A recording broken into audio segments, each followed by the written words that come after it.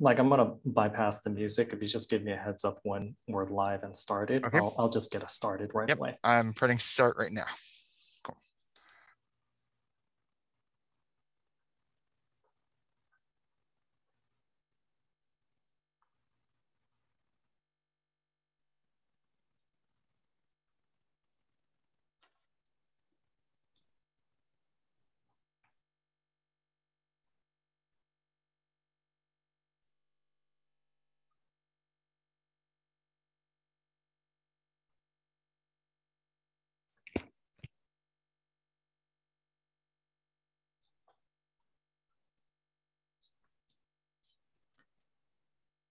Okay, welcome everyone.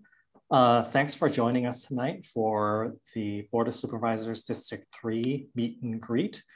My name is Timmy Liu, and I use he, him pronouns. I am the Executive Director of AAPI's Asian Americans and Pacific Islanders for Civic Empowerment. And we are a statewide organization of grassroots organizations across the state trying to increase the participation of Asian American and Pacific Islander communities. And so thank you so much for joining us tonight. I want to just give a quick note that we are providing simultaneous Cantonese, Mandarin, and Vietnamese interpretation for this meet and greet. So if you haven't already, please you join the language channel as appropriate. On the lower part of your screen, you'll see a button that says interpretation. Okay. And again, my name is Timmy, and I have the privilege of moderating tonight's meet and greet. In addition to being the Executive Director of AAPI Force, I'm an East Oakland resident, and yeah, just really excited and thrilled to have all four candidates participating tonight. And I want to just start this off by first just acknowledging the sort of extraordinary and unfortunate sort of moment that kind of brought us into this place, the passing of late Supervisor Wilma Chan, who I hope through tonight's panel that the candidates can really channel her commitment for long-term social change and democratic participation. And I just wanted to just note that. Okay. Tonight's event will be recorded in these multiple languages and will also be posted on our social media accounts by the end of the week. This is a nonpartisan candidates forum for the Alameda County Board of Supervisors race in District 3. This district includes Chinatown, San Antonio, Fruitvale, Melrose, Alameda, and unincorporated communities of San Lorenzo and Hayward, and a portion of the unincorporated community of Ashland. In a moment, the candidates will have a chance to introduce themselves and answer a few prepared questions. We will also have time for audience questions as well, so you can go ahead and submit them through the Q&A function at the bottom of the screen. That's the icon with the two square word bubbles overlapping. And our host committee will help select the questions to be asked. Candidates will wrap up with their closing statements and we'll leave with the information we'll need to make informed choices on June the 7th. The candidates will each have a predetermined amount of time to respond, and we'll be showing the timer on the screen. Please be mindful of the time. We will remind you when you go over and may mute you if you do not wrap up. And lastly, for the viewers, because we will have a timer on the screen, if you'd like to make sure you have a good view of the candidate or speaker, make sure that you're in the speaker view and that you can toggle your screen to the left so that the candidate video is more prominent than the shared screen. There are two small gray bars, so you can click and hold down to do so. All right. We're just about to dive in and meet the candidates, but before that, I want to introduce our host committee, the Oakland Chinatown Coalition, Oakland Chinatown Chamber of Commerce, and Oakland Chinatown Improvement Council.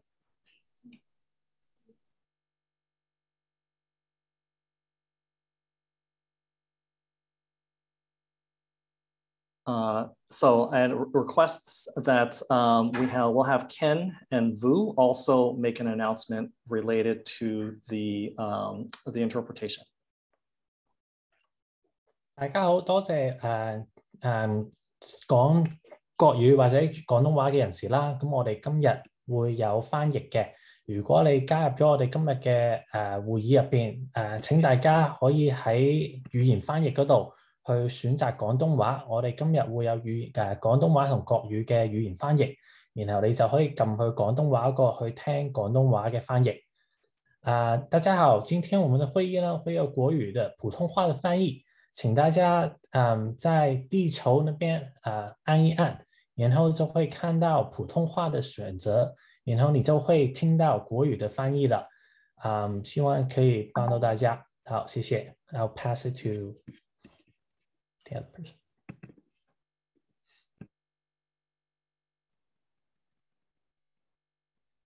I think that's also to Vu to make the announcement. Sorry about that, Timmy. Anh chị xin vui lòng viết câu hỏi trên chat box. Cảm ơn.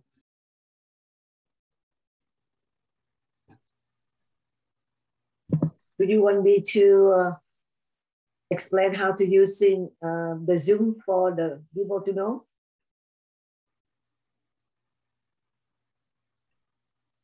Yes, could you please? Okay, sure, thank you. Tên tôi là Tiffany và tôi là người thông dịch viên trong cái cuộc họp trực tuyến ngày hôm nay. Và nếu hãy nhấp chuột vào nút Interpretation thông dịch ở phía dưới màn hình Zoom góc bên phải, quý vị sẽ thấy một biểu tượng hình quả địa cầu và chọn Vietnamese, tiếng Việt. Một lần nữa, để nghe thông dịch bằng tiếng Việt, xin hãy chọn Vietnamese. Nếu quý vị tham gia cuộc họp thông qua ứng dụng Zoom dành cho điện thoại sáng suốt, xin hãy chọn ngôn ngữ của quý vị bằng cách chạm vào More hoặc 3 chấm ở dưới màn hình góc bên phải, chọn Language Interpretation, thông dịch sang ngôn ngữ khác, rồi chọn Vietnamese, tiếng Việt và chạm vào Done. Nếu quý vị chỉ muốn nghe thông dịch viên thôi và không muốn nghe tiếng của người phát biểu, xin hãy nhớ nhấp chuột vào Mute Original Audio, tức là tắt âm thanh gốc. Tất cả mọi người đều cần phải chọn một ngôn ngữ, đừng ở chế độ off mà Zoom đã chọn sẵn cho quý vị. Cảm ơn quý vị rất nhiều. Back to you, Timothy. Thank you. Okay, thank you. And I'll, since I had skipped over some sections before we made the interpretation announcements, I'll just review again that this is a nonpartisan candidates forum for the Alameda County Board of Supervisors Race in District 3. In this moment, the candidates will have a chance to introduce themselves and answer a few prepared questions. You can submit the questions through the Q&A function at the bottom of your screen. Each of the candidates will have a predetermined amount of time to respond to the questions. So please be mindful of that time, and to the candidates, if you go over the time, we will mute you if you do not wrap up to make sure that all our candidates have an opportunity to speak. And all right, so I'm going to move us into introducing our host committee, which includes Oakland Chinatown Coalition, Oakland Chinatown Chamber of Commerce, and Oakland Chinatown Improvement Council. And so the first is, I believe, Mike, who will introduce the Oakland Chinatown Coalition.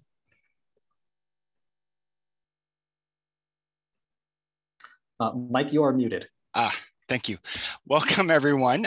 My name is Mike Locke. I go by he and him. I'm with Asian Health Services, and we're one of the steering committee and co-founding agencies of the Oakland Chinatown Coalition. The Oakland Chinatown Coalition is made up of 15 different community service providers, concerned citizens, and that includes, nonprofit service organizations, faith organizations, volunteer associations, and a lot of great stuff. We're really happy to make this happen during COVID.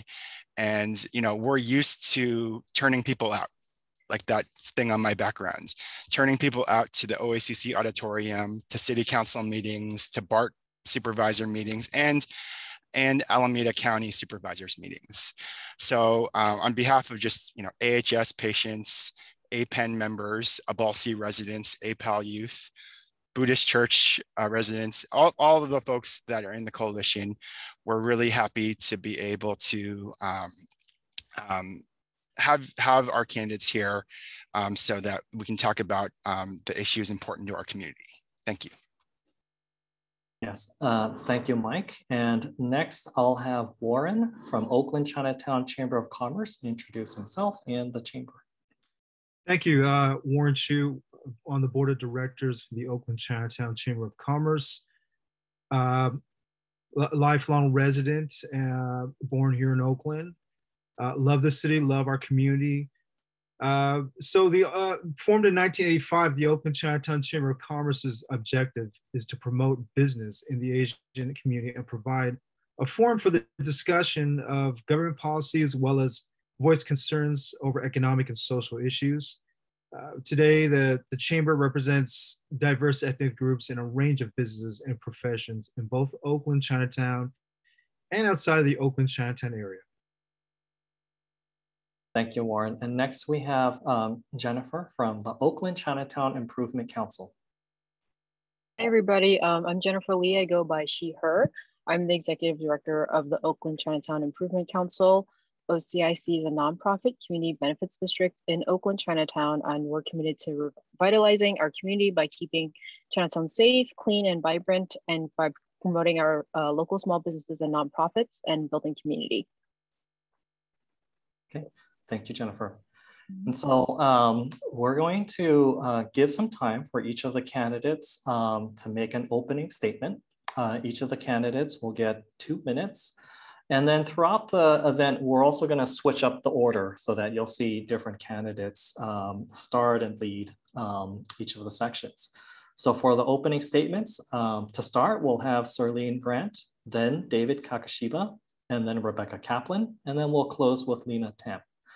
Please note the timekeeper screen and make sure that you're speaking slowly for interpretation also. Okay, thank you all, and let's just get started. And with Serlene Grant, please. Thank you, Timmy. My name is Serlene Grant. I go by she, her pronouns. I want to be your next county supervisor because I want to make the county better and more responsive to the Asian population, the diaspora of the Asian population, and everyone else who lives in the county. I want to open the doors for everyone to access county services and make the county a first-rate model of inclusion and diversity to reflect the communities that we live in. Literally all of my life, from my earliest influences with my parents to this moment, have been with the effort and work to create inclusion. I want to serve in the spirit of our late supervisor, Wilma Chan, and her legacy that represents all. I think that's one of the reasons so many of us feel her loss, is because she was able to connect and serve all of the county equally and fairly and sincerely.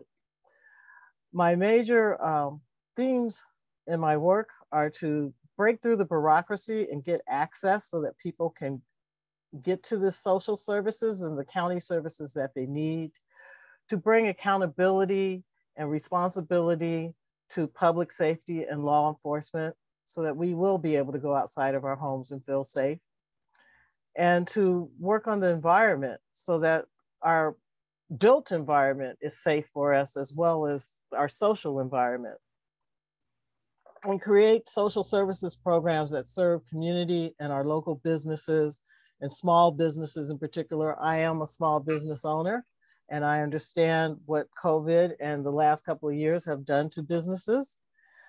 So I asked for this opportunity to get to know you better through this process and to serve you all so that we can all thrive and build a better community.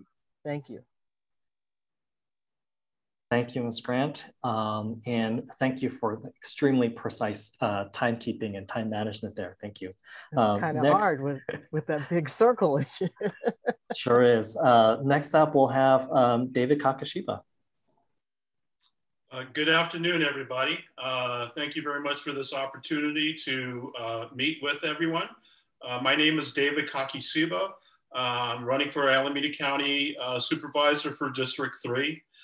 For the entirety of my adult life, I have been working and serving children, youth, and families. I have been working as the Executive Director of the East Bay Asian Youth Center since 1980.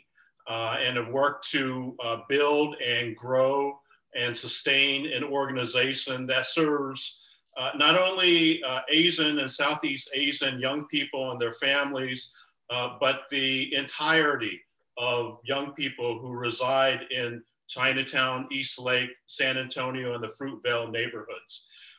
We have a long history and have a long, deep relationship with our public school system and with our juvenile and criminal justice systems as well. I served 12 years on the Oakland Unified School District Board of Education, 5 of those years as board president. And I am authored 2 ballot measures in Oakland. One is the Kids First Initiative that today generates $20 million a year for children's services throughout the city, and the Oakland Unified's Measure End Parcel Tax, which is a 10-year, $120 million initiative that invests 90% of all dollars directly into high schools to improve educational outcomes and to break the school to prison pipeline relative to school dropout. Thank you very much. Okay, thank you very much, Mr. Takasiba. Next, we have Rebecca Kaplan. Thank you so much. Thank you. I appreciate the opportunity to speak with all of you this afternoon. My name is Rebecca Kaplan, and I come seeking your vote and your support to serve you as your Alameda County Supervisor for District 3.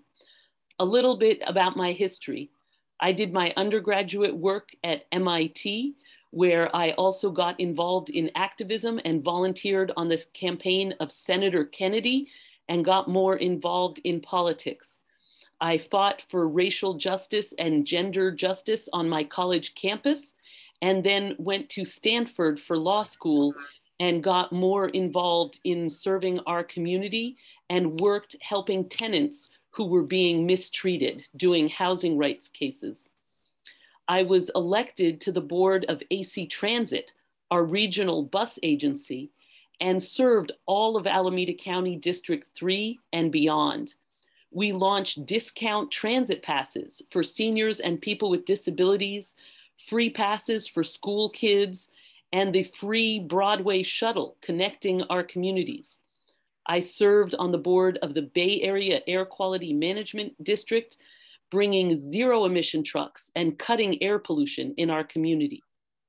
I helped launch the first large COVID vaccination site in America at the Oakland Coliseum with mobile vans to bring vaccines to underserved communities in all languages.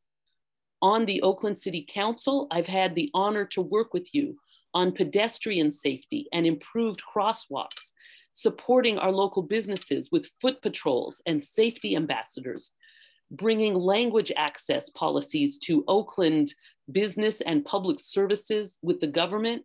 And I would be very honored to serve as your supervisor to bring healthy food, protect our hospitals, and access for all of our community. Thank you. Okay, thank you very much, Ms. Kaplan. And lastly, we have Lena Tam. 大家好，我係譚蓮娜，我好高興認識你哋。I am Lena Tam. Thank you for hosting this community forum. As a past president of the Alameda League of Women Voters, it's great to see this partnership to promote the informed and active participation of our community in their government. I have served on the Alameda City Council as the first Asian American woman vice mayor.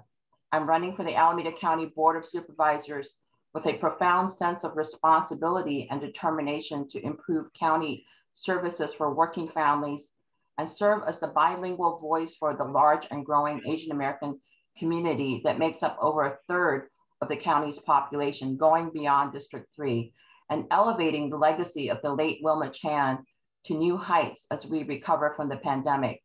I want to address the issues of housing, community safety, and healthcare, especially mental health care access, and bring my lived experience as the daughter of Chinese immigrant parents who relied on county bilingual healthcare as your next supervisor. I live and I grew up in Alameda, going through the public schools, graduating from UC Berkeley in environmental engineering, and I worked in Oakland Chinatown for the last 30 years. From my college days, tutoring immigrant kids on the life skills at Lincoln School, to forming the Asian Pacific American Democratic Caucus, I've been active in empowering our communities. I have a proven track record of collaboration in giving a voice to our multicultural community as Vice Mayor of the City of Alameda, President of the Alameda Healthcare District Board of Directors, Chair of the Alameda County Planning Commission, and as the Water Resources Manager at East Bay Mud, which is in Oakland Chinatown. I would be honored to earn your vote to advocate for the needs of our community and to continue learning from all of you in expanding core county services. Thank you for your time. Thank you very much, Ms. Tam. We're going to move into some prepared questions next by the host committee. And first up, we have Jennifer Lee from the Oakland Chinatown Improvement Council. Hi, everybody. Jennifer Lee, ED of OCIC. My question is, we want to be confident in our Board of Supervisors that they're informed about the communities they're serving. What do you think are the immediate issues that Chinatown is facing? And I'll remind the candidates that you'll each have 1 minute to answer. This time we'll start with Mr. Kakasiba, and then Ms. Kaplan, then Ms. Tam, and then Ms. Grant. So David, the floor is yours. Thank you very much. So my sense of at least 3 major concerns in Chinatown are: one is the unhoused population that is in and around the major commercial corridors of Chinatown.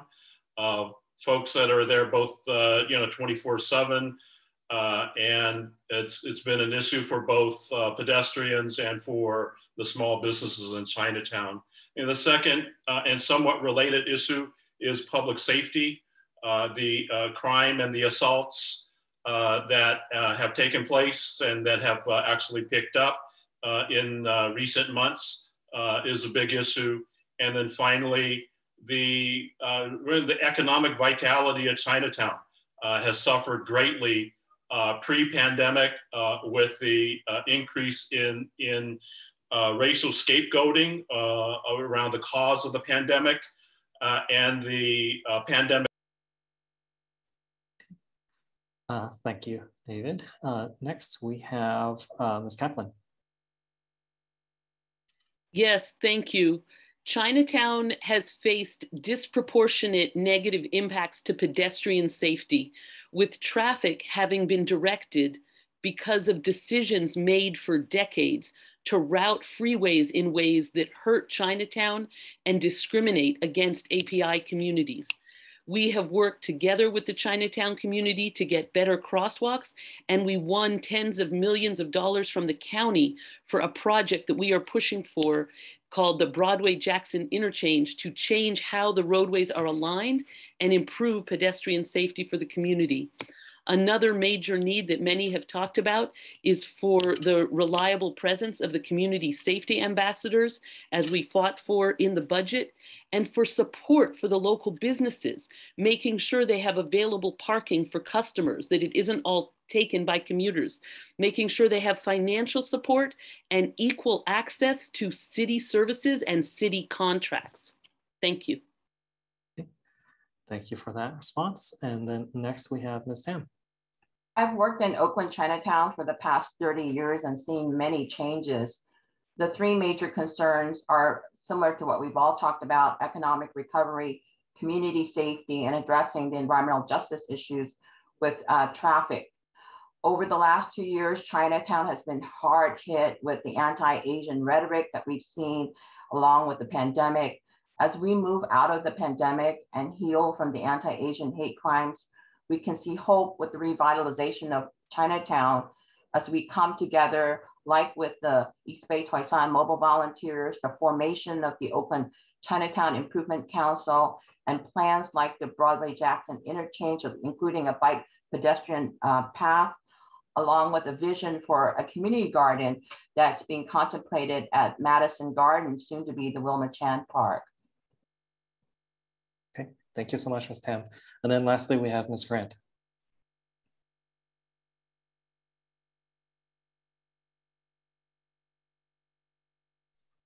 I'm going to echo the concerns about traffic and pedestrian safety because I have worked in the city of Oakland on some of those very same planning projects that were mentioned. And so we need to look at items like complete streets that make streets safe for everyone, and Vision Zero to design our streets so that they are safe for people. And so that's one side of the public safety equation. And the other side is the response to the hate crimes and the racial baiting and hatred that's been experienced. And that falls into the mental health issues and services, I should say. So we need to offer wraparound services and support to the community in that regard, which comes to the social services, where I think that I have an idea that elders and other people who have a problem with maybe making their ends meet at the end of the month, that we do some type of gap financing for them. And I'm out of time, so I'll stop. Thank you, Ms. Grant.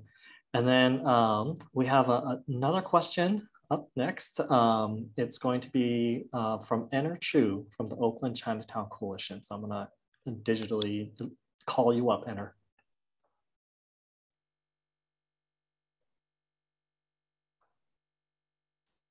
Hi, everyone. Good afternoon. I am going to put my question in the chat so that folks can read it and it can be translated at the same time, and I will read it as well. So I'm putting it in the chat now. It is a rather long question, I've been told. So thank you so much for being here. My name is Enner Chu, and I'm with the East Bay Asian Local Development Corporation, IBALDC. We're a community development organization founded in Oakland Chinatown in 1975. And I'm also a member of the Oakland Chinatown Coalition Steering Committee, as well as the Oakland Chinatown Improvement Council. As you know, Chinatown has often been negatively impacted by many large regional infrastructure projects over the years. But in many cases, those projects have not benefited the community directly with reduced auto traffic, improved pedestrian safety, improved public spaces, and more affordable housing. So one of the duties of each Alameda County supervisor is to sit on the board of the Alameda County Transportation Commission, or ACTC, and which really manages all the transportation infrastructure money and all the sales tax dollars coming to the county, all the sales tax dollars that go to transportation within the county. If elected, what will you do to ensure that Chinatown is prioritized for transportation and infrastructure dollars locally and is competitive for those resources from the larger region and state?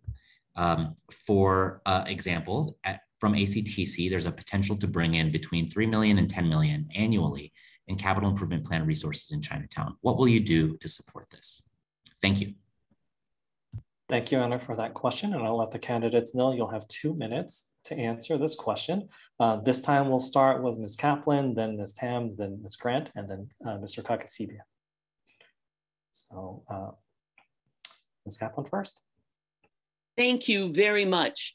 Yes, I fully commit that as supervisor, I would serve on the Alameda County Transportation Commission. I would attend those meetings, and I would actively fight for funding for core needs of Chinatown, which include continued pedestrian safety improvements, additional capital improvements. It also means to fight against bad projects, which I've done at the City of Oakland when Chinatown is mistreated and when it was proposed to be used as just a place to drive traffic through who are going to other places and don't even stop or live or shop in Chinatown. I worked with grassroots community to stop that and redirect the plans. I would also push for funding from MTC, the Bay Area's Metropolitan Transportation Commission, which the supervisors also have seats on. I have served on ACTC before, and I have successfully pushed to prioritize funding for improvements to street safety in Chinatown and to fix the connection between Oakland and Alameda so that traffic is not sent at high speeds through the Chinatown community and is not directed in a way that harms pedestrians.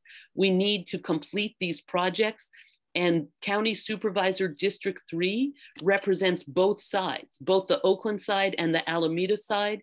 And I would take, as someone who has great experience in transportation, that as my responsibility to make sure that that's done and done in coordination with the Chinatown community.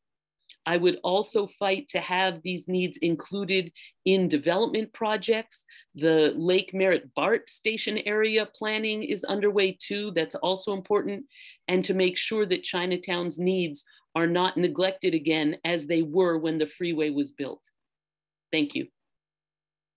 Thank you, Ms. Kaplan. And next, we have Ms. Tam. When I was on the Alameda City Council, we were already working on trying to get the funding and the studies allocated for the Broadway-Jackson interchange.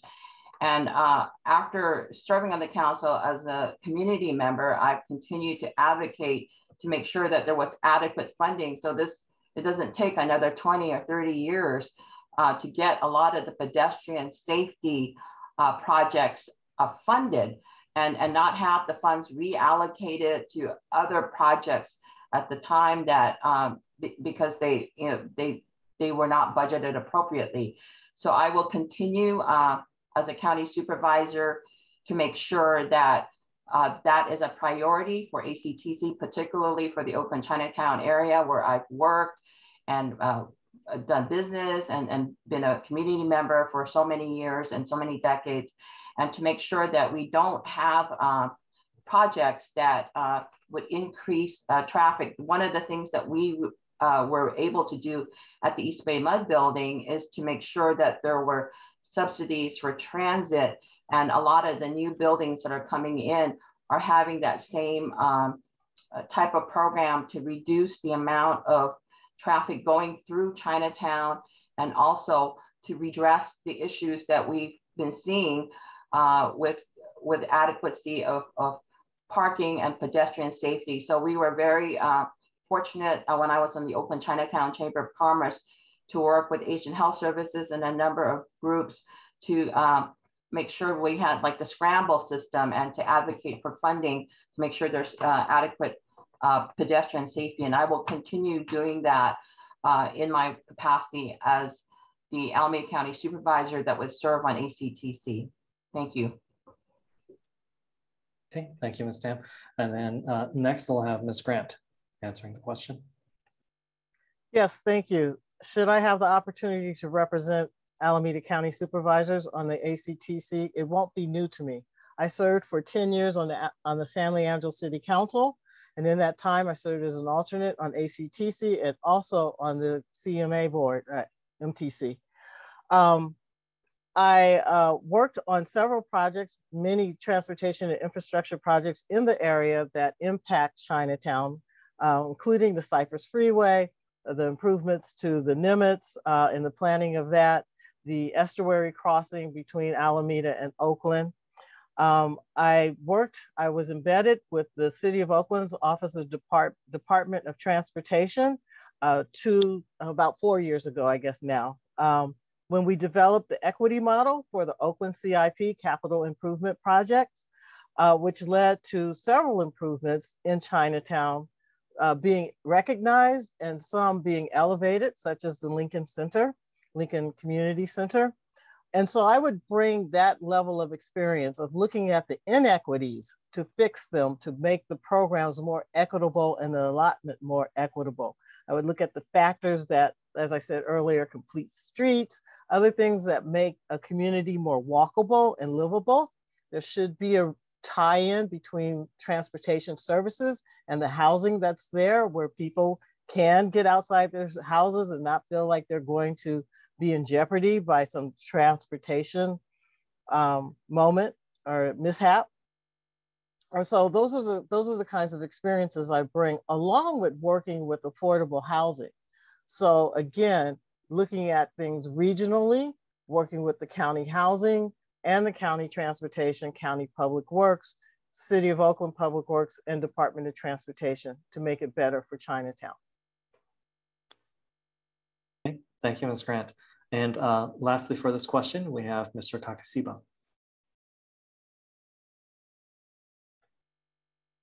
Thank you. So I am the candidate who has no experience on these regional transportation bodies. I have worked on transportation and pedestrian safety issues from the outside as a community resident, as a nonprofit organization leader in the East Lake and San Antonio areas. And the effort to get simple things like a traffic light or 4 stops or curb bulb outs is a tremendous effort for what I think your rank and file resident thinks is a simple task. What you will have and what I can commit and guarantee that you will have no other, no greater ally who will work intimately with everybody in Chinatown. It is important to have Oakland to speak with one voice vis-a-vis these regional bodies. They have the city has to be in support of Chinatown, and I will work to make that happen. Alameda also, likewise, has to be a strong ally for what Chinatown needs relative to transportation. And I am an organizer at heart, and I will be working with the vast diversity of stakeholders in Chinatown to make that happen. And unfortunately, it does take years. And I will be, I mean, I'm a little older these days, so I don't know how long I'm going to be around, but most definitely when I'm here, I will be there for Chinatown. Okay, thank you, David, for that response. For the next question, I want to invite Warren from the Oakland Chinatown Chamber of Commerce. And this is just a reminder, if you haven't already asked a question you'd like asked, you can put it into the chat or the Q&A function. Thank you. Addressing the challenges for big and small businesses. What specific short and long-term sustainable initiatives would you propose to advance economic development opportunities in the interests of the Oakland Chinatown Business District?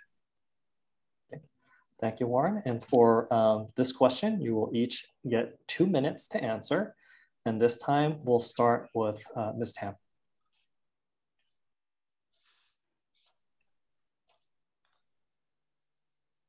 Ms. Tam, you're muted.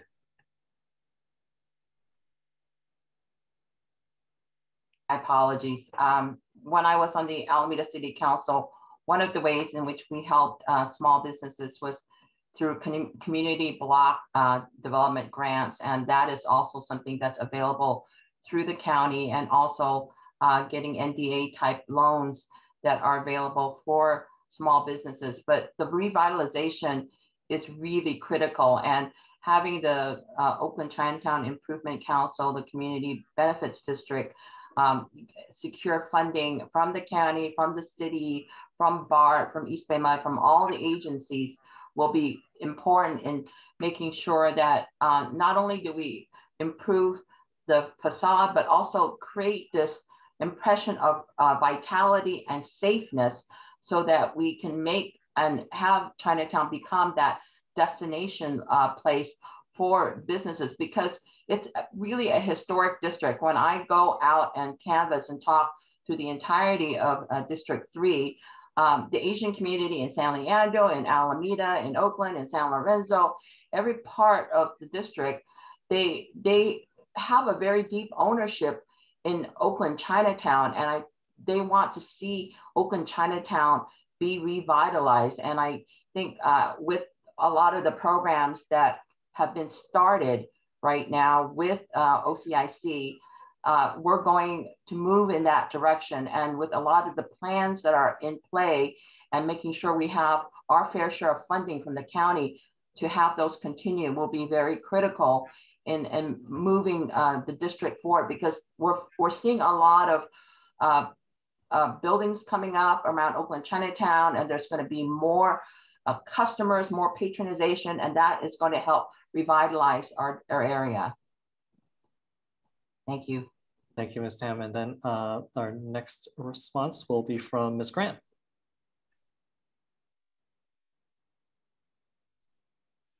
Thank you.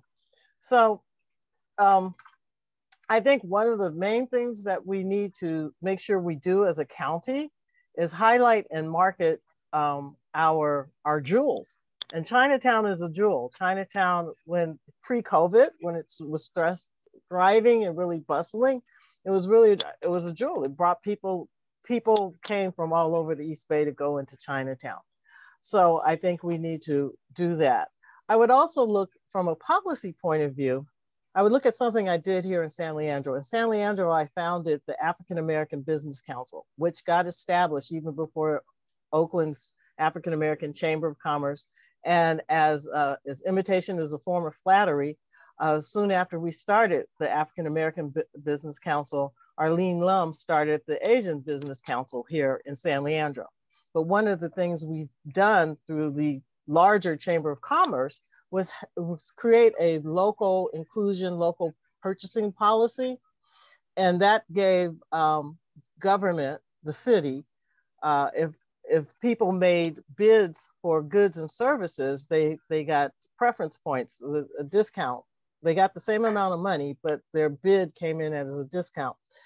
Given the hardship of small businesses right now, it would be really a great thing, I believe, if the county's not doing this, that they should promote small businesses by saying, if you have a small business, we should have a policy that says we will look at your offerings with a different lens to give you a better chance at serving in the community so that a local business continues to thrive and serve local community. So I would look at something like that, like a local inclusion, local purchasing policy for the county.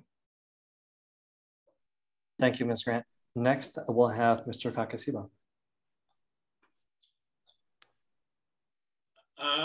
I think there are two things that the county should be doing and should be responsible for. The first thing is that the COVID-19 pandemic and the shelter-in-place order shut down small businesses from being able to do any kind of business. And it was a long time for that. And while it's necessary to protect the public's health, to have shelter in place, we also have a responsibility to make businesses and employees whole for what we robbed in terms of the economic vitality. And that the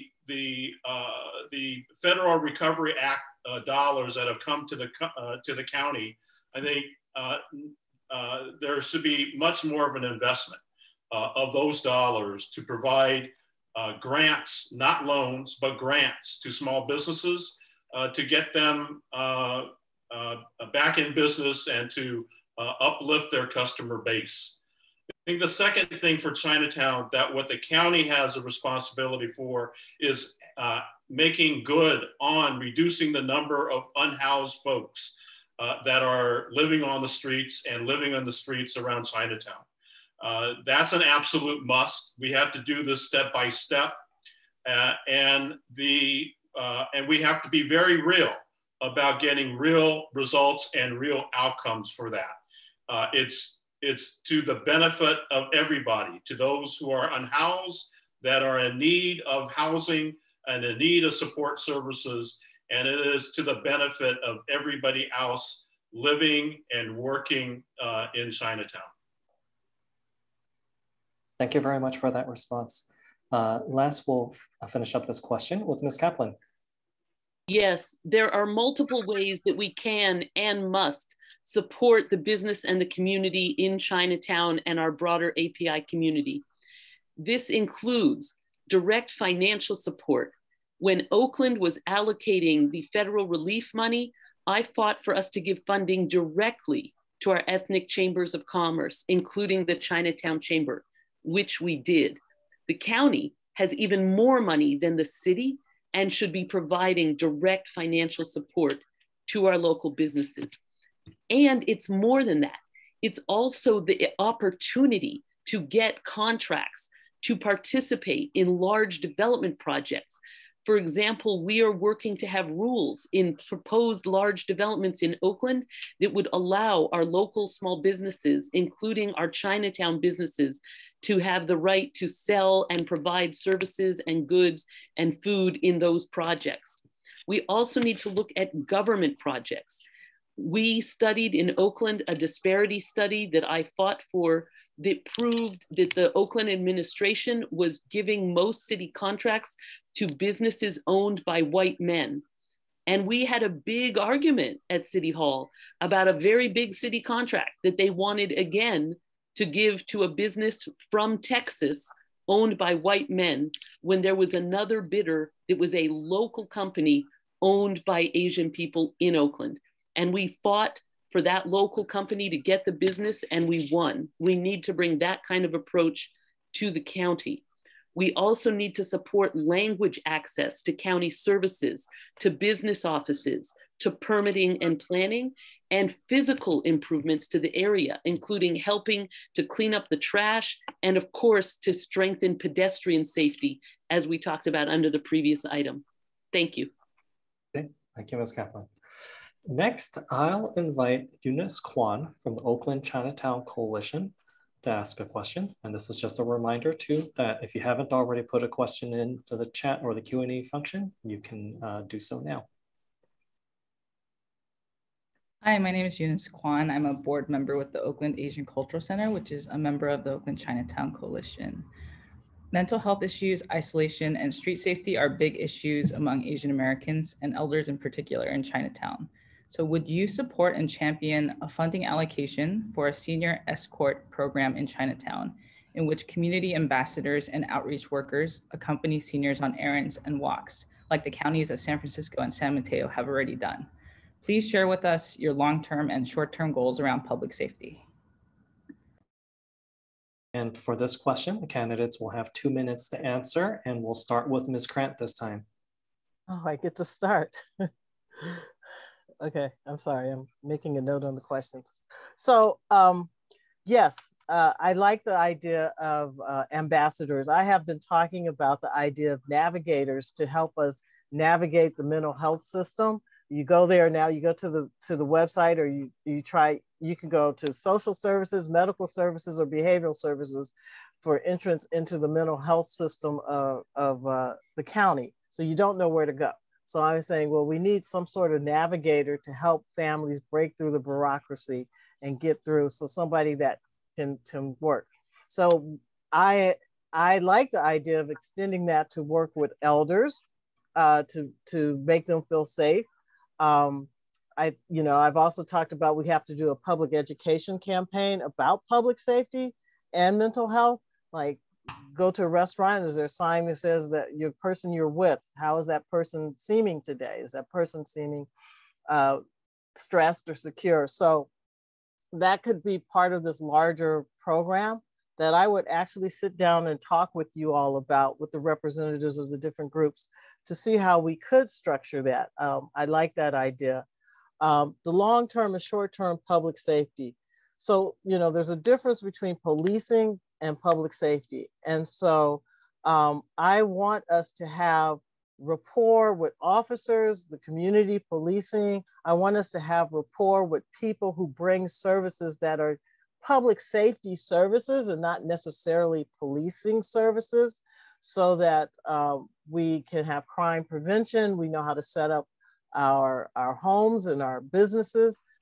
I'm running out of time, but we had a problem here in San Leandro for a while that culturally, because of the Asian custom of leaving things outside, shoes and whatnot outside, homes were being targeted, and we worked to change that. Thank you very much, Ms. Grant. Next response to this question we'll have from Ms. Tam. Did you ask? Okay, you did call on me, sorry. Yes, that's right. Yeah, I absolutely would support a senior escort program. I think the one that is modeled after San Francisco is something that would work really well in our communities. The county right now has some good programs in place. especially in terms of trying to get federal funding and Medi-Cal coverage for mental health care. We're one of the few counties in the state that actually were able to leverage and amplify the dollars that we receive from the state. But there is a shortage of mental health care professionals, and especially ones with cultural and language competency. So there's tremendous opportunity for the county to secure funding. There's like $3 billion in the governor's budget, and there's another $3 billion under Proposition 63, of which the county would be well positioned to get some of those funds to increase our mental health care access and needs, whether it's trying to make sure that we have programs in place to get more professionals and hire community-based organizations that can provide the mental health services. As far as long-term safety, it's going to have to be a partnership between law enforcement and the community, because every law enforcement agency in the district, in the county, are short-staffed, and having the programs in place where we have the kind of escort to give that sense of safety to the seniors, whether they shop, whether they go see their medical professionals, are going to be really important in the long run. We can't saturate a community with cops, obviously, and that is something we need to move forward. Thank you, Ms. Sam. Next response will be from Mr. Kakishiba. So to the first question around senior escorts, absolutely. That is a no-brainer, and it's a real issue that Alameda County is not funding that type of support for seniors and for the elderly, and particularly in commercial corridors. So yes, absolutely, I would work on that.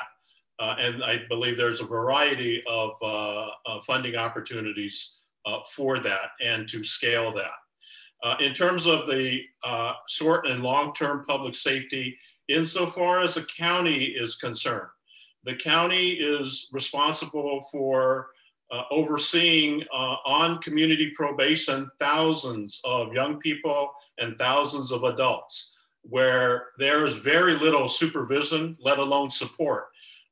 Many of the folks that are on probation don't have a lot of money, and they're struggling with maintaining stable employment and housing opportunities and a host of medical and behavioral health needs.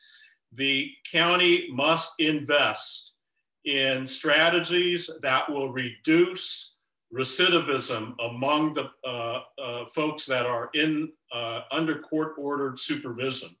That has got to be a top priority. It is an absolute failure on the county's part for not doing it. It is failing the people of Alameda County for not focusing on that and doing what it needs to do to get people on a pathway for peace and prosperity. I believe that I will be focused. If I were to be elected, I am going to be working on that big time. Thank you. And then we'll have Ms. Kaplan respond to this question last. Thank you. Yes, I would and will support a senior escort program, as well as the safety ambassadors more broadly that community has been asking for.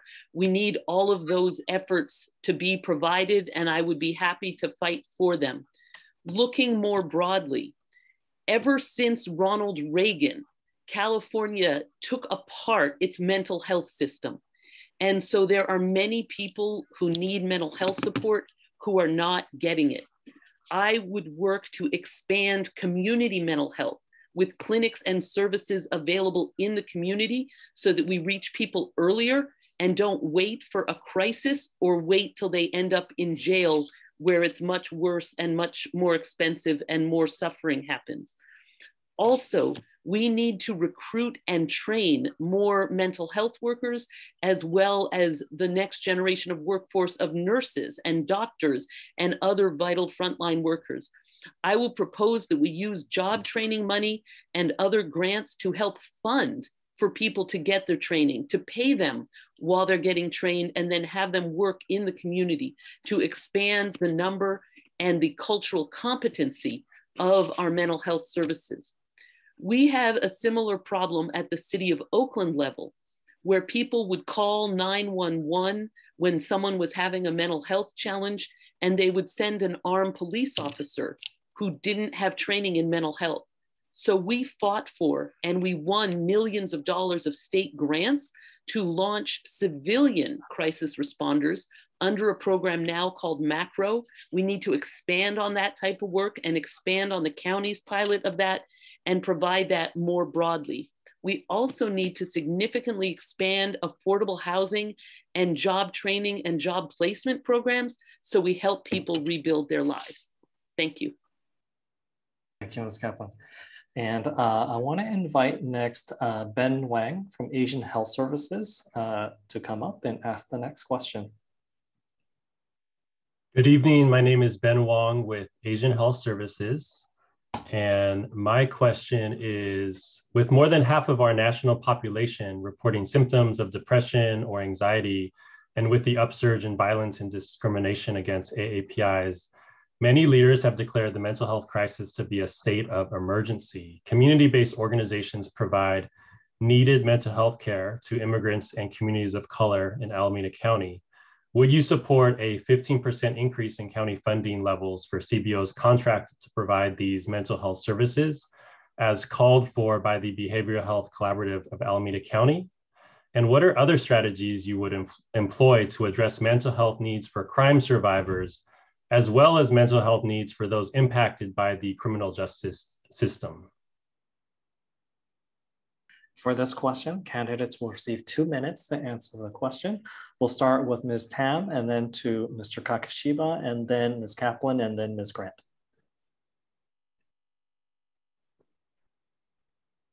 Oh, Ms. Tam, you are muted.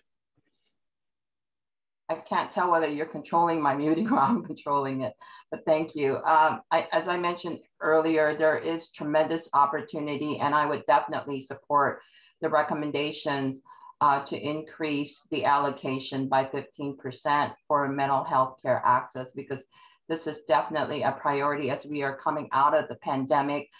A lot of our young people are facing the issues of isolation and depression, and these require early intervention in order to address these issues before it becomes more of a crisis situation. But a lot of the programs that we talked about, whether it's macro, whether it's care, and in terms of responding to mental health crisis without a heavy-handed law enforcement presence, having the right professionals, making sure that they get the treatment that they need will be very critical.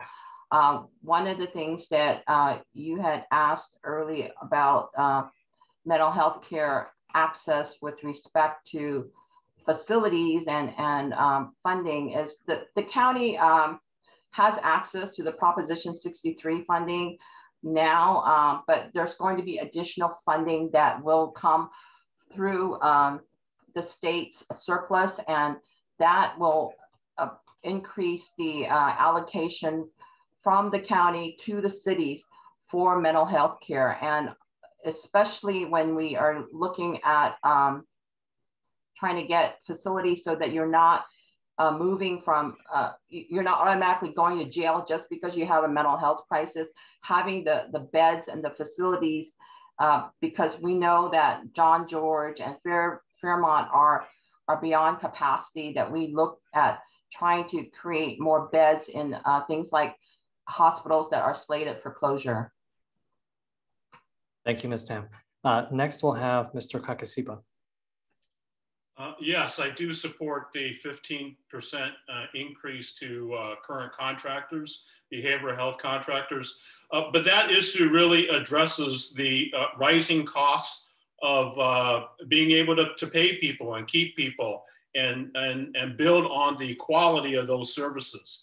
I believe there's got to be much more of a massive investment in a broad continuum of support services for the social and emotional health of young people and families.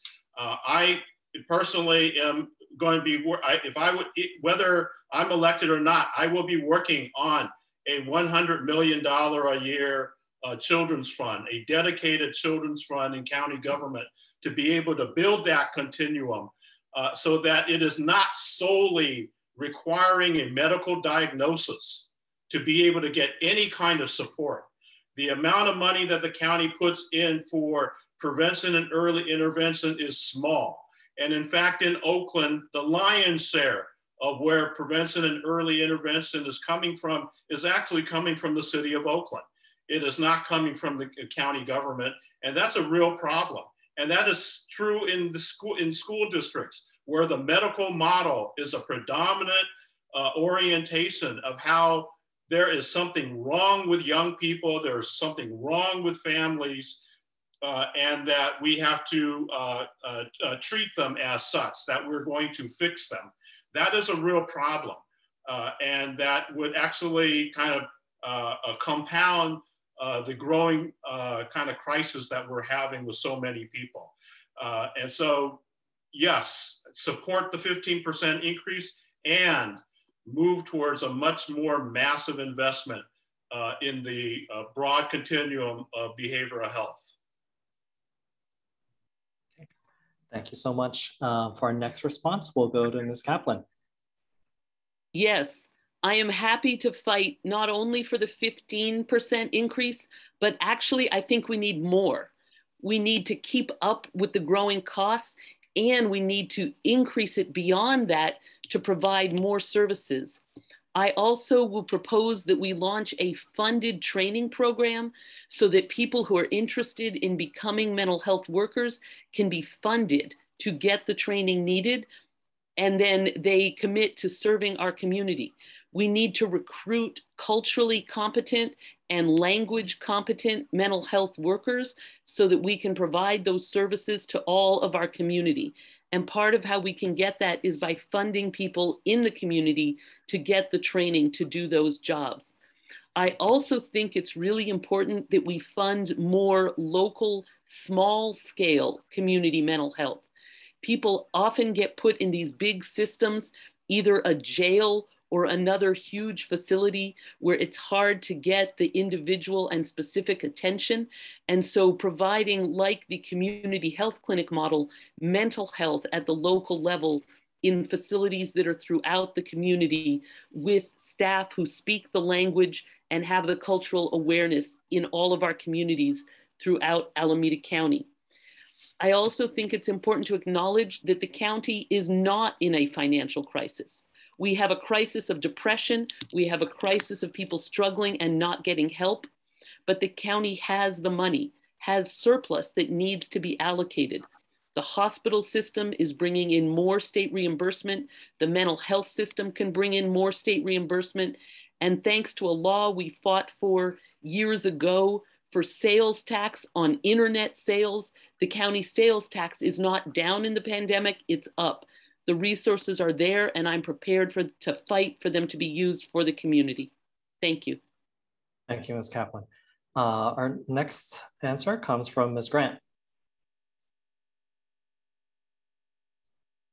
To be brief on the answer about the 15%, yes. But as others have said, I think that that's probably just what is due to keep up with the demand and the cost, and that we have to do even more to fund the need for more individuals. So the 15% will probably just make us on par with the level of the work that's being done. And so I think that there's so much that goes into making better mental health options for people. And it's not just psychologists and psychiatrists, it's social workers, it's having an environment, like an outdoor space environment to go to. It's working with our faith institutions and organizations, as well as the local nonprofits, Asian health services and other programs that people are aware of. And I know I want Alameda County to be a hallmark county. And we sit in the middle of one of the most innovative places on earth. And we sit in the middle of one of the most well-resourced places on earth. We have universities and colleges all around us. People have to put in their hours of social work and counseling hours. We should be able to have some kind of program in the county to bring those young people and young adults in to help serve our community. We have high tech. There's a member of my family who is a social worker and works with young people, and she counsels with them on text. I don't like that. I think we need to reach out and touch people. But if you can't reach them one way, reach them another way. And that allows her to reach several of her students. So I think we look at innovation. I think we look at the 15%. I think we look at other organizations that can help us, the non-police response, and we bolster our community. Thank you, Ms. Grant. And so next, we're actually going to start inviting our audience to kind of raise the questions that they had. The first person we have queued up is Elaine Peng. If you don't mind unmuting and sharing, and then folks are also welcome to ask your question in Cantonese, Mandarin, or Vietnamese, and we'll have support in interpreting as well.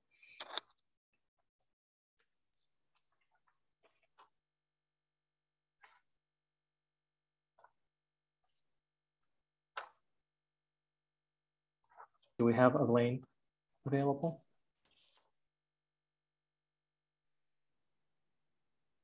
Hello. Hello. Yeah.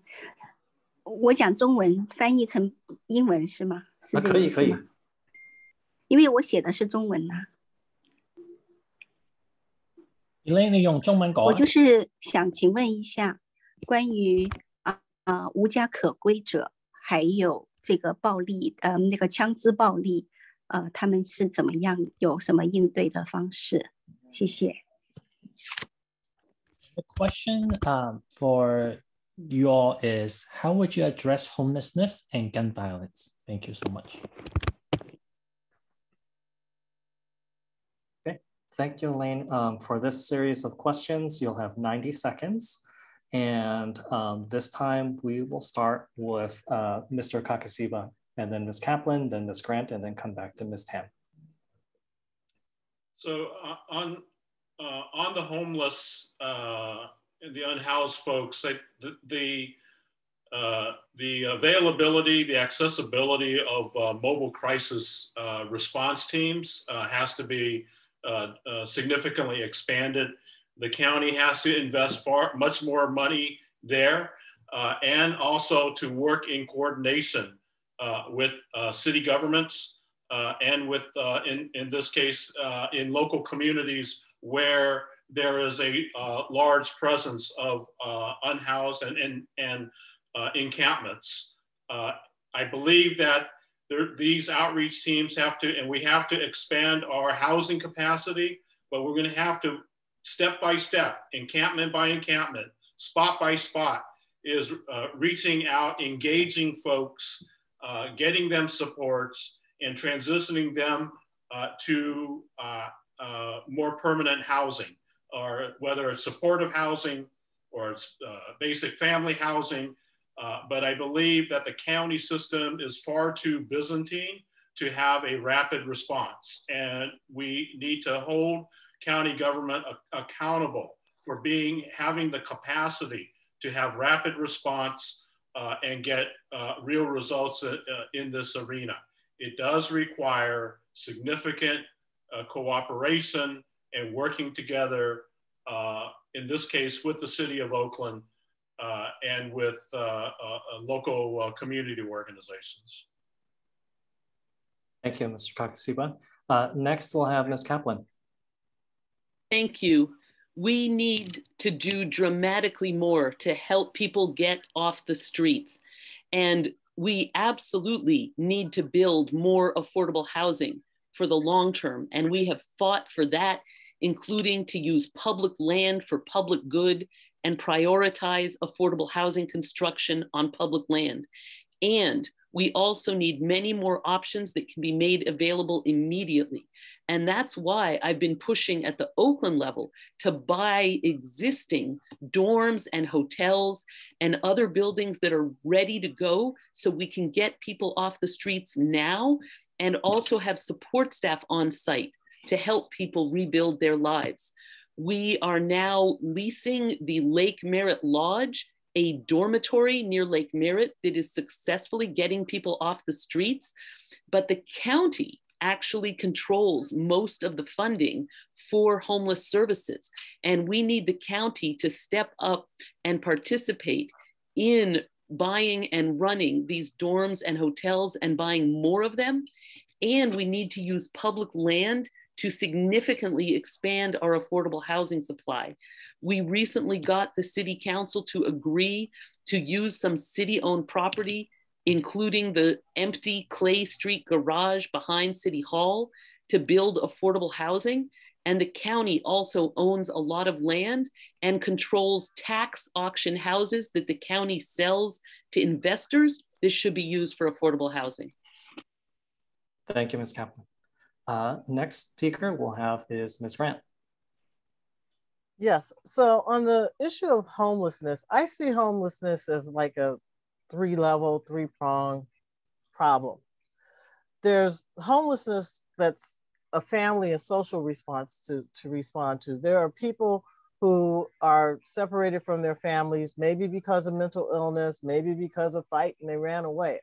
But we need to put people in contact with their families with supportive services to help them reunify.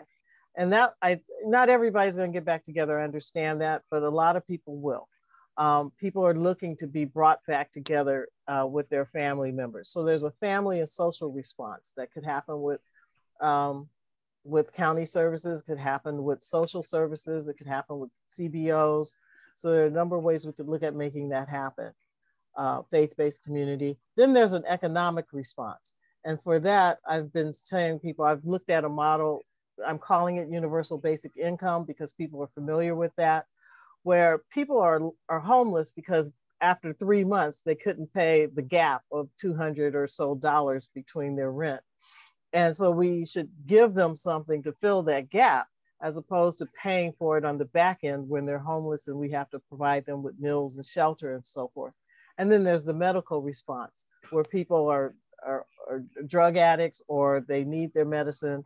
And that's more of a county situation that needs to be solved. The county needs to come in and help with that. Thank you, Ms. Grant. We'll go to Ms. Tam next. Wilma Chan had this vision and she thought big. It's basically to eradicate poverty.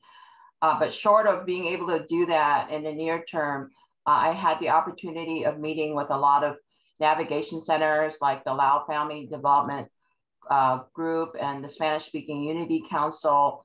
And I know when I talked to her staff, including Supervisor Dave Brown, there's special funding needs that have been allocated from the state to the county that is going to be helping some of the homeless youth. But the homelessness issue is going to require a continuum of care, starting with a rapid rehousing program, providing temporary housing. But a key part of the program is going to be the wraparound services, making sure that there's no wrong door when somebody comes through a case management that enables them to get access to rental assistance, that gets access to healthcare, transportation, whether or not it's job training and education. Those are things that a lot of these centers, which will require more funding from the state and from the county, that will be part of moving that program forward. I don't have enough time to answer the question about gun control, but we can talk about that later. Thank you, Ms. Tam. So the next audience question, I'm going to call up Corinne Jan, please. If you don't mind unmuting yourself, we'll give you the chance to introduce yourself and then also ask your question as well.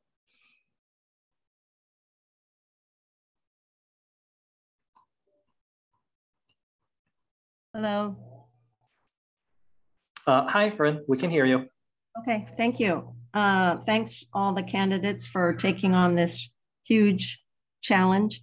I think some of my question has been answered in bits and pieces, as you know, because behavioral health sort of wraps around everything. But I'm curious what you see are the strengths and weaknesses or challenges of the county behavioral health system, especially where homeless and minority populations are concerned, and what would be your approach to address those weaknesses or challenges?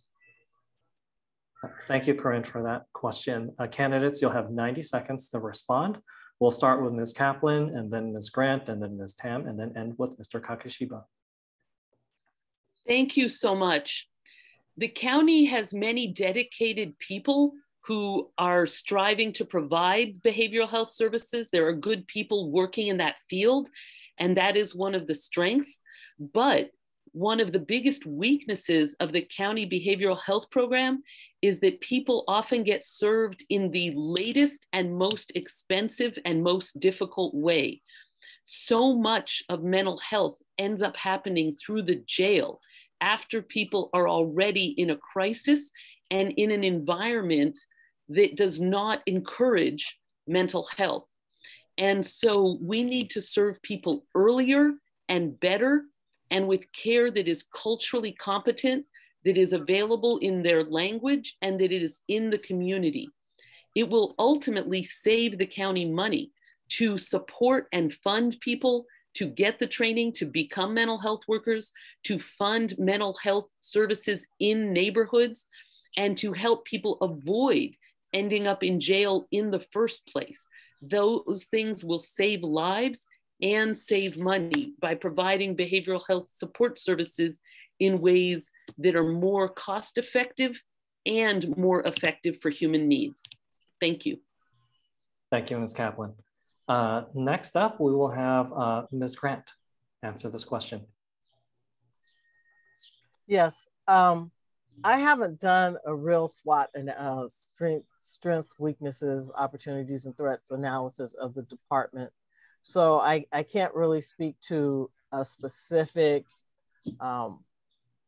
thing in the department, but I will say overall, one of the things that motivated me to run for this seat in the first place is the bureaucracy of just trying to get services. Again, I think earlier I spoke to, there are a number of places where you can enter into the county for social services, mental health services, medical services. But if you are just coming to help yourself or help a family member, you don't know where to go.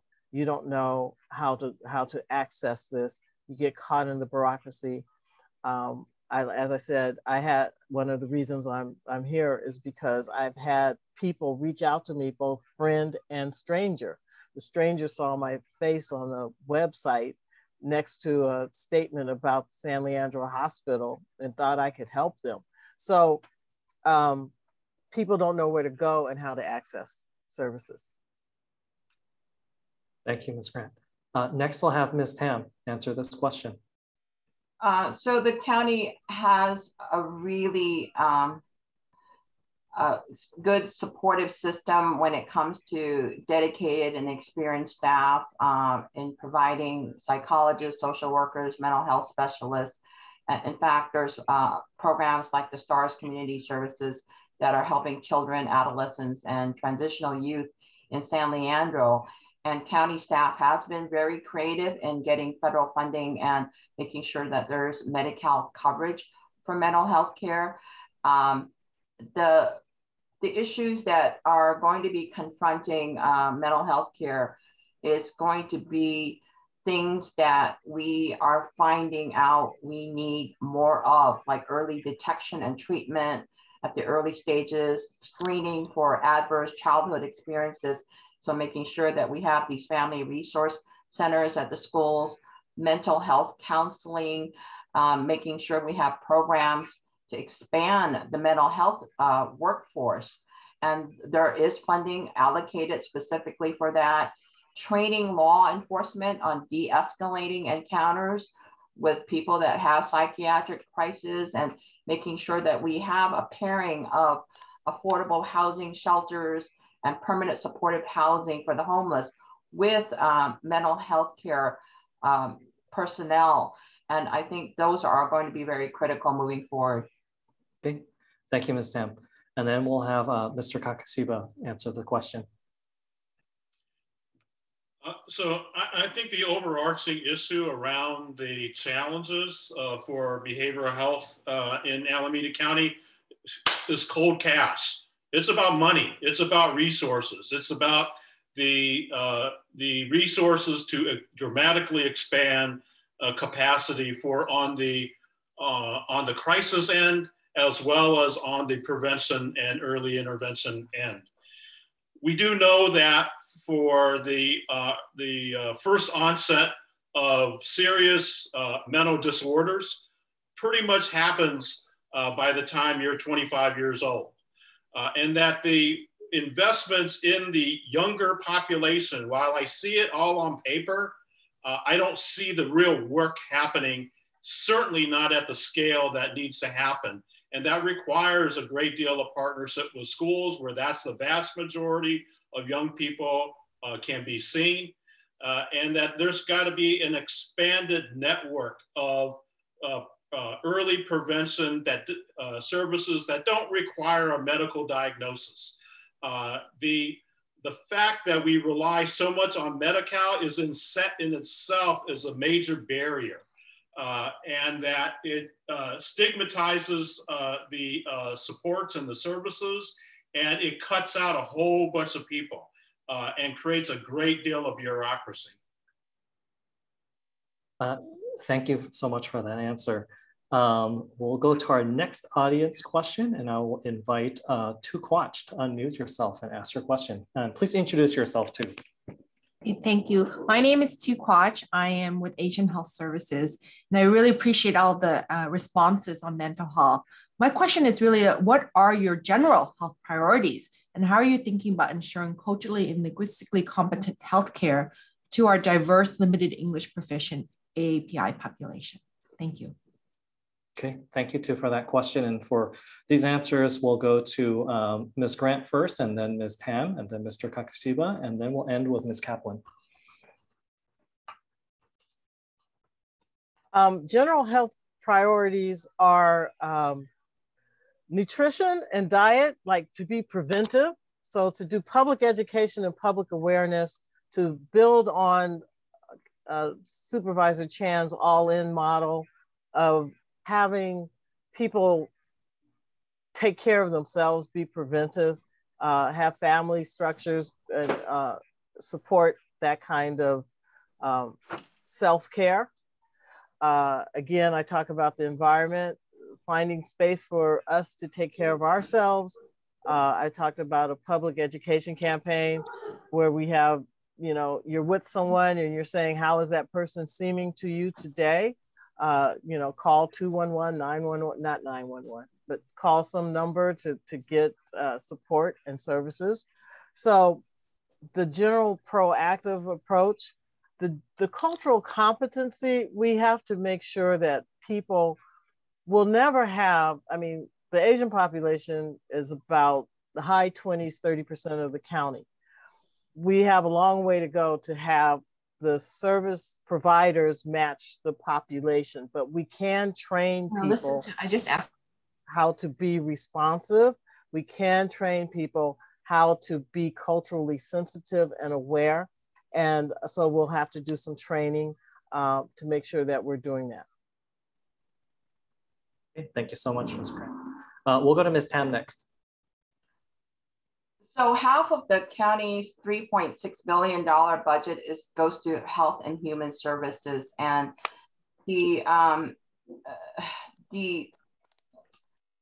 services that are best provided that helps address the issues of cultural competency and language is really at the clinic level, like Asian Health Services, La Clínica de la Raza. And the one thing that I think it's important to point out is that even within the Asian American community, we're not a monolith. There's different needs. You know, the Vietnamese community have a certain set of needs that are so much different because they're often more rent burdened. They have more housing insecurity.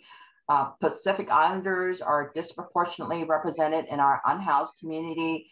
And then working in Oakland Chinatown, I know that there's major income disparities between the Chinese community. So having to address all of those, it has to be tailored specifically for the communities that are being affected. And I like the approach that Supervisor Chan had with the cradle to golden years approach with All In. And that's something I will definitely want to pursue and continue. Thank you, Ms. Tam. Next, we'll have Mr. Kakasiba. So language access, culturally, being culturally responsive, in terms of healthcare services, the constant challenge, in my opinion, is thinking that Asian Health Services will handle that. That in terms of a government policy-making mentality. Anybody who speaks Spanish, okay, that's La Clinica's job. They handle that. I think on the county level and the Board of Supervisors level is providing oversight over the county's healthcare system, that language access and cultural appropriateness, culturally responsive care has to rise to a higher level, a higher standard of quality in all of our hospitals, in all of our community clinics and wellness centers that the county is administering and funding. And so that we ensure that to Serlene's point, rarely is the workforce matches what the community need is, but I think we have to elevate that, and it's critical. It's actually a matter of life and death. If we're not able to provide that kind of care and that type of relationship, people suffer. And so we have to up our standard of quality. Thank you so much for the answer. And then we'll have Ms. Kaplan answer next. Thank you. Protecting and strengthening our hospitals and healthcare system is essential to all of our future. And we have a growing senior population, a growing disabled population, and a population that speaks many different languages.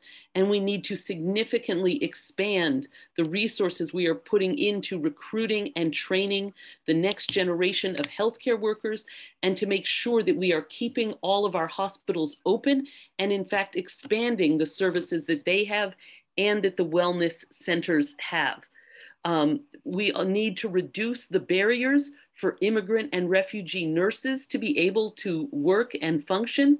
We need to have training for people who are already culturally competent and language competent to get trained to be healthcare workers. We need to include in this, by the way, the in-home support service workers. More and more people are needing care in their homes, and that needs to be part of the picture that we are strengthening and training and well funding people for. Part of why I am excited to run for the County Board of Supervisors is because the county, not the cities, controls the hospitals and public health. And I would seek to open community vaccination sites to give people not only their COVID boosters, but their flu shots and everything else they need in every community throughout the county, and provide more preventative care to help keep people healthy.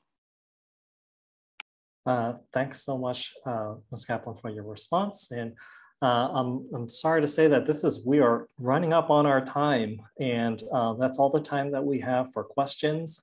I wanted to thank the audience for submitting your questions. The host committee has collected them all, and we'll be sharing them with the candidates after this forum. And we would encourage the candidates to respond to these questions publicly through your various platforms, and we'll be grouping those.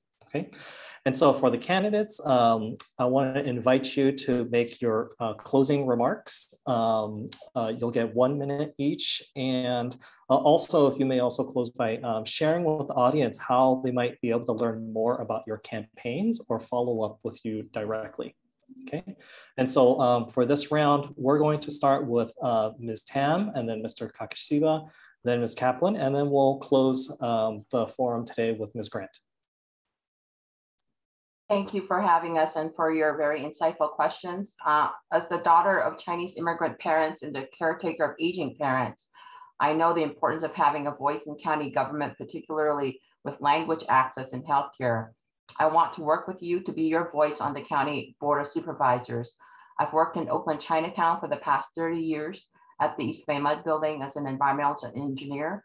I've been on the board of the Oakland Chinatown Chamber of Commerce and formed the Asian Pacific Employees Association at East Bay Mud, advocating for projects like pedestrian safety, housing, and condemning AAPI hate crimes.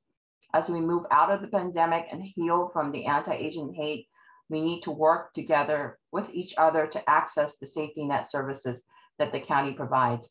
I'm honored to have the support of community leaders like State Controller Betty Yee, Fiona Ma, Supervisor Dave Brown, former Supervisor Alice Lybicker, County Assessor Fong La, Alameda Mayor Ashcraft, and over 50 leaders. I would be very honored to earn your vote on June 7th.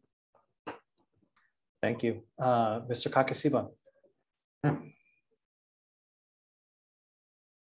David, you're muted. Thank you very much for the opportunity to have this conversation.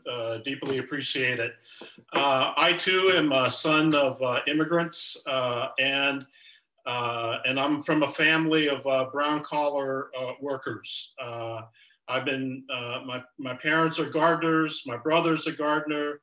I've done many years of working people for homes who have a lot of money to dispose because they can't mow their own lawns.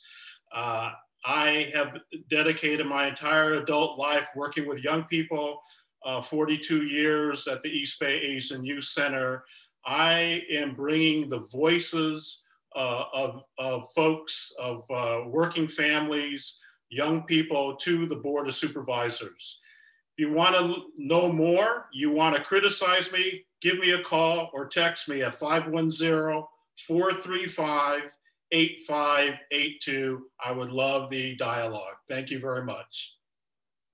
Thanks so much, David. And then we'll go to Ms. Kaplan next.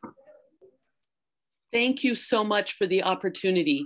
I would be incredibly honored to have your vote. You can learn more on our website at supervisorkaplan.org. I would be honored to have the opportunity to bring county-wide resources and the money and power that the county does have to crack down on illegal gun dealers, many of whom are crossing city lines. In Oakland, we invested in the gun tracing equipment, but we need countywide resources to track down and shut down those illegal gun dealers who are flooding death into our community.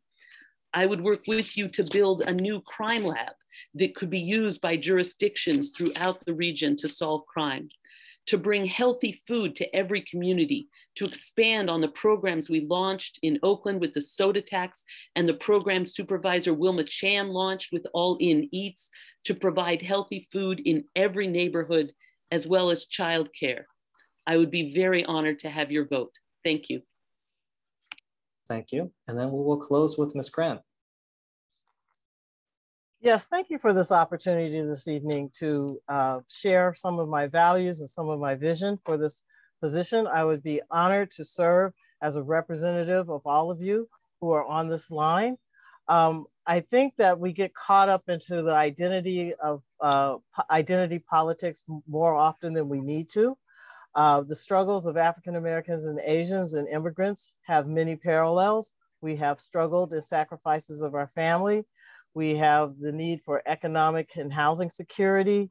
We are brought up to serve and respect our elders. And so I think that we have a joined history of all of us actually, of just surviving and pulling communities together. And so my goal is to honor all of our respective cultures and to make this county stronger. and better for all of us by opening doors and connecting us. Our struggles and goals are not separate. We all want healthy communities, safe places, successful businesses, and economic security. Thank you. Thank you, Ms. Grant. And thank you all the candidates for spending your early evening with us and taking the time to share your campaigns with us, but also really meet some of like the key sort of movers and shakers and folks working really hard to improve the Chinatown community. So thank you for spending that time with us. As we mentioned in the beginning, this has been recorded and we will be sharing this out with everyone afterwards with streams in Cantonese, Mandarin, and Vietnamese, right? And really the goal here was that so that like our community could get to know you a little bit better and also for you to get to know our community better too. And this is totally unscripted, but I would like to ask the organizers to go off mute or go off their camera so that we can see who it is who put all the hard work in organizing this event. And these are folks from the Oakland Chinatown Coalition, Oakland Chinatown Chamber of Commerce, and the Oakland Chinatown Improvement Council. And obviously, since they're running tech, they are declining to go on camera, which I will totally accept. And I think that's totally fine, but I just want to just give credit where credit is due. Okay, and thank you everyone for joining us. Thank you. Thank you. Well done, everyone. Thank you very much. Thank you all. Thank you. Yeah. Alvina, do you want to ask folks to the organizing committee to stay? Yes, organizing committee and a couple tech support folks, if you can stay on and also help us close out the room for everyone else. That's great. Turning off the recording now. Stop Everybody else turn off the recording.